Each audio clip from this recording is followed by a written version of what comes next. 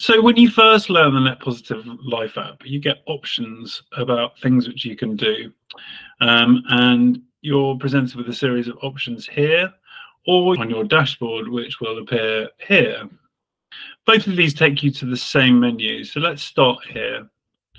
So if you wanted to go about adding things to your NetPositive Life Plan, you could click on, say, transport.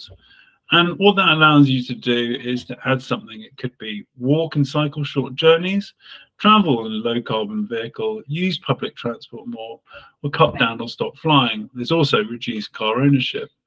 So first of all, let's say that I wanted to add a walk and cycle short journeys. Well, what you can do here is you can learn a little bit more about walking and cycling short journeys. You might choose to do it 75% of the time or 100% of the time.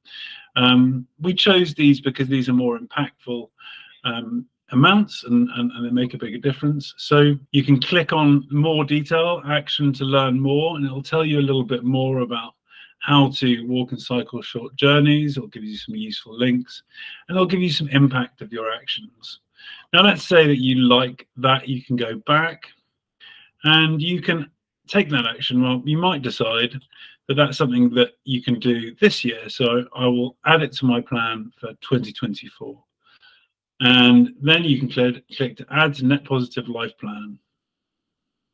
What this will do is now take you to your transport journey, and it will show to your transport side. And what it will do is it will show that you've actually added the walk and cycle half of journeys under 5 miles, 50% of the time. And the estimated impact of actions all comes into here, and how much you've saved, and the cost savings from your actions. You can go about clicking on something else and adding more actions, but that's the end of this tutorial. Thank you.